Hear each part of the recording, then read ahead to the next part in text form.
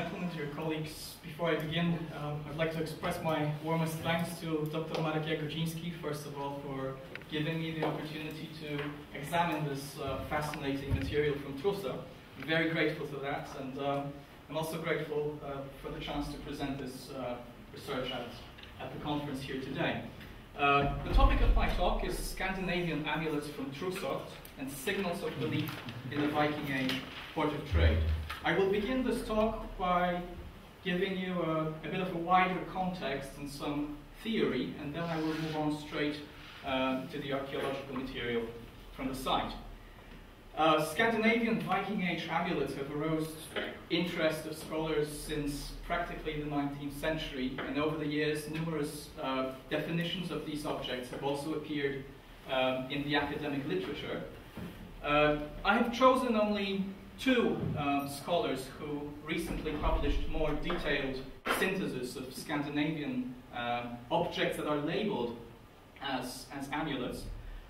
The definition above was published in 1997, and according to Miriam Zeichen, a broad definition of the concept amulet, based on the etymology, is an object which can be carried on one's own person, often in the form of a pendant, to obtain some form of magical advantage.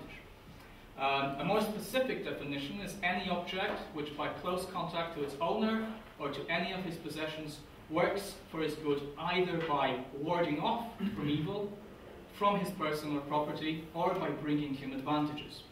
The word amulet is used rather consistently in any discussions of this material that I'm dealing with in academic literature.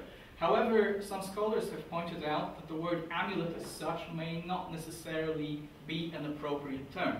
The problem is that when we explore the corpus of textual sources from the Middle Ages, that is the Old Norse sagas or Eddic poetry and so on, we can't really find a word that would refer to these objects. We simply don't know how they called these miniature finds.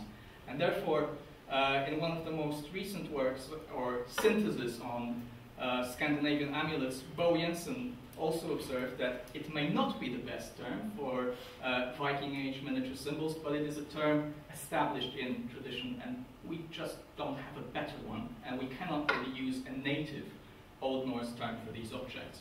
So I will also use the term amulet as a kind of umbrella term for the objects that I'm examining today. Naturally, the objects that are labeled as amulets by contemporary scholars, they belong to a very broad sphere of what we could label as material culture of religious practice. A broad range of objects functions in this Viking world, which may have been used in rituals, in cult, in magic practices, and this is just a small selection of what has been found so far, ranging from the amulets that are the subject of my talk, through various kinds of figures, staffs which may have been used in practices of magic, masks, but also other ritual paraphernalia. Speaking about the material culture of religious practices, we also have to be aware that a lot of objects in that cultural milieu were decorated with very intricate designs, and these intricate designs could have also signaled intricate meanings, and they may have referred to mythological concepts, to various gods, supernatural characters, and so on. In a way, it can be argued that these ornaments also formed a kind of a visual poetry of that time, and there has been some interesting research in that field as well.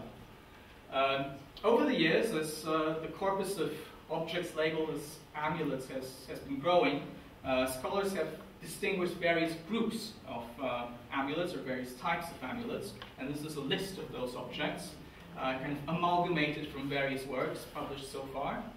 And this includes miniature animals, anthropomorphic figures, amulets of natural origin, various beads in certain contexts, of course, capsules, clay bear paws, and that is a very region-specific issue, crosses in a Christian context, masks, miniature anchors, miniature bows, miniature chairs, staffs, tools, weapons of various types, miniature wheels, some types of rings, runic amulets, Occasionally Stone Age axes are even classified as amulets, and of course the most famous of all, the Thor's hammers. We can say quite a bit about the use of amulets based on how they were deposited and how they were found, especially in funerary contexts. And based on funerary evidence, we can argue that amulets may have been worn around the neck on a string or on some kind of a necklace. They could have also been carried in a pouch somewhere by the belt. Some of them may have also been sewn onto clothing, or perhaps between two different pieces of clothing, between the layers of textile. But there are also amulets which were attached to other smaller or larger objects. There may have been amulets attached to structures, houses, and some amulets are also found in hoards, perhaps providing a kind of supernatural protection for these finds, or simply representing yet another, for example, silver find. What you can see here is a reconstruction we made last year during a project I ran in the Isle of Man, and this is a reconstruction of one of the graves discovered there at St. Patrick's Isle, a grave of a so-called pagan lady, and she was also buried with a very broad repertoire of rather special objects. Moving on from this introduction to the Scandinavian amulets from Truso, it is also possible to distinguish a range of categories for these finds. As you can see in the chart here, the largest category is, of course, the category of Thor's hammers, and you could all see them today at the exhibition. Most of them were made from iron, but there are also some perhaps problematic amber examples. There are also some miniature figures made from silver and copper alloy, but also miniature weapons. There's also a single find of a miniature wheel, what I have labeled as a miniature staff, and I will explain why, a miniature anchor, and of course the tripart amulet, which has been used as the logo of our conference. The Thor's hammers found here display various features, and they could potentially be divided into a range of types, and I have tried to distinguish these types, indicating the different variants that we have. So Thor's hammers with equal or symmetrical shoulders, with rather short shoulders, and on some of them you can see a loop at the very end, which would allow for suspending them on a string. There is also a group of finds which I'm not certain whether they actually are Thor's hammers or perhaps just miniatures of working tools, miniature hammers. I was unable so far to find direct parallels to this material in the Viking Age Scandinavian material. They may be some kind of a local variant, maybe they belong to a different ethnic group that lived there. This still remains an open question, and a question to which I don't really have a final answer at this present moment. And then, of course, Thor's hammers with rings, very small rings. This is not the same thing as a Thor's hammer ring, something much larger and known from Scandinavian and Rus context. They're very tiny. There is one example where a single Thor's hammer has been attached to the ring, and the other example with two supplementary pendants, perhaps in the form of miniature spears, and one of them has also been interpreted as a miniature of a sword, with the Thor's hammer in the central place. I mentioned the amber objects, some of which may have been Thor's hammers or crosses, or perhaps both at the same time, or depending on the context. And there are also some objects which by Dr. Jagodziński have also been speculated as being potential Thor's hammers. Well, we don't know. They may be half products, they may be unfinished objects, they may be damaged objects. I think this has to be taken with a degree of caution. Moving on, another very interesting category of finds from Truso is represented by miniature figures, most likely female figures, as indicated by the long garment, but also the very characteristic hairstyle in the form of a knotted ponytail at the back of the head. Usually these objects are represented as Valkyries, or as representations of Valkyries, and this idea can indeed be true, but we also have to bear in mind that in the Scandinavian or Norse or Old Norse world of thought, the Valkyries are not the only supernatural creatures that had interactions with the human world, and therefore these miniature figures, if they represent any supernatural creatures at all, could quite likely be things like Nornir, Disir, Fylgjur, Völur, either human or supernatural. We, I think, have to admit that we simply do not know what these objects represented, especially in cases where there are no clearly distinguishable attributes. They are not holding anything, they're not carrying anything, so it's really hard to say. Here are some parallels from Scandinavia, most notably from Sweden, but these objects also appear in the Rus territories. And this is a very interesting find, unfortunately fragmentary. I labeled it as a standing figure and horse rider. As you can see, it's only partly preserved, only one half of it exists today, but based on comparative finds from other sites, particularly from Denmark, what is very interesting in the case of this, this object is that the person, the character that is standing in front of the horse appears to be carrying or holding a shield beneath which protrudes the tip of a sword, and as you can see below, the figure is also wearing a kind of trailing dress and some kind of conical headgear. This dress might imply that the standing figure is actually a female. What is interesting is that when we look at the comparative finds from, especially from Denmark, but they're also known from England, it seems that not only the standing figure could be female, but also actually the rider, as implied by the knotted hairstyle, the facial features. What these finds represent, and again they have been interpreted as Valkyries, is still unclear. They may be representations of Valkyries. Perhaps they are also representations of something else, and maybe they refer to actual reality, that is, females going to battle armed. Of course, this requires a lot of discussion, and I can't go into detail, but there is an idea that something like that existed in the Viking Age. I've been looking for more direct parallels to the Truso find, and so far I've been able to find one, which is equally schematic, because as you could see before, these are quite realistic in their design, and that is a find from Norfolk in England. Unfortunately, a stray find. It doesn't come from a grave. We can't really say who used it and how, but you can see the same kind of incised lines.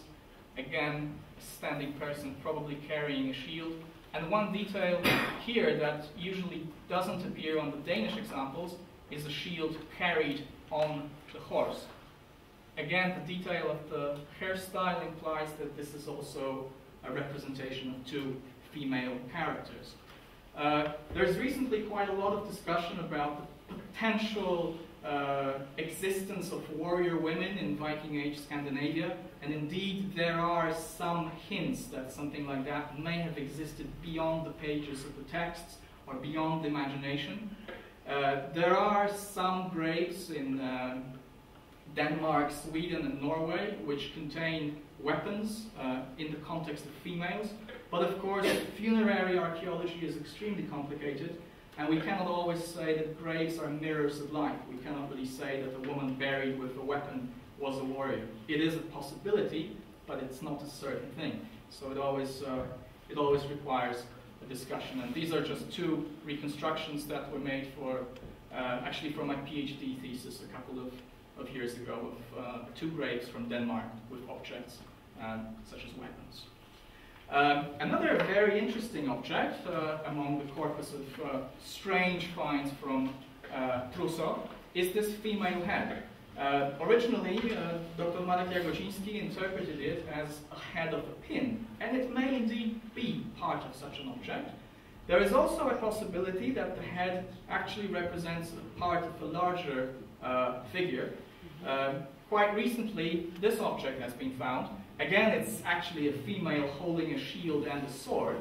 But the Horby figurine is very tiny. It's smaller than my little finger, whereas this head itself measures about 3 centimeters in length. So the figure, if it was a figure, would have been considerably larger. I had the opportunity and the privilege to examine this find in Truso last year in winter, and I shouted to Dr. Maciek Jagodziński when I looked at it, because there is a very interesting small detail, or rather lack of it, on this object. If you look closely enough, you will notice that the proper right eye has a clearly distinguishable pupil, while the left eye seems to be missing. It's either never been made, or it was deliberately removed at some point. This, of course, brings forward interesting associations with Odin, who sacrificed his eye to gather wisdom and the knowledge of what has remained hidden to him for a long time. And it may be so that it has something to do with the beliefs associated with Odin. The find is unique because, to my knowledge, it is the only rather positively female object with altered eyes, but it is not the only object in the Scandinavian or Anglo-Saxon world which has modified eyes. These are just a few examples, there are more, and recently Neil Price and Paul Mortimer have published a paper about it in the European Journal of Archaeology, arguing that the practice of deliberately removing or altering eyes in Anglo-Saxon and Scandinavian objects may have had something to do with Odinic beliefs. A pendant from Ribe with a struck-out eye, a bronze helmet plate die, or a patris from Torslunda with, again, a removed eye. The eye was originally there and someone just punched it out. And the Sutton Hoo helmet. Some of you may know that the garnets above one of the eyebrows had golden foil, whereas the other eyebrow did not have the golden foil. And when the replica of the helmet was made and tested in the hole, it appears that when the fires are glowing, one of the eyes remains dark and the other one shines. So it's like someone is basically reenacting Odin, you could say. It's very interesting stuff. Another object which is also equally interesting is this miniature pendant that I labeled as a miniature staff. This is an object, again, a couple of centimeters in length, with what could be labeled as a kind of basket handle. There is quite a broad repertoire of similar objects, yet much larger in size, known from predominantly Norway and Sweden, but also Denmark, which over the years have been given various interpretations. Originally, they were interpreted as roasting spits for roasting joints of meat. They were interpreted as measuring rods. They were interpreted as lamp fragments, fragments of other objects. There's a whole literature on the topic. But some scholars, including Neil Price and myself, have argued that at least some of these objects could have been used in the practice of sorcery.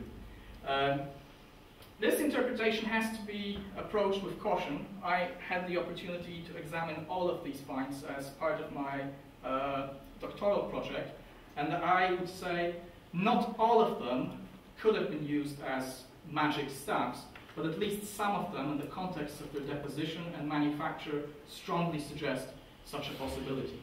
If not, these objects themselves can bring a whole range of interesting associations. They can be associated with roasting, but they can also be associated with measuring, and they can also be associated with a very interesting practice, that is the production of thread, with spinning. As part of my earlier project, PhD project, we made a full-size replica of one of these staffs, This object has never been shown at a Viking conference, so you're probably the first one to see it in real life.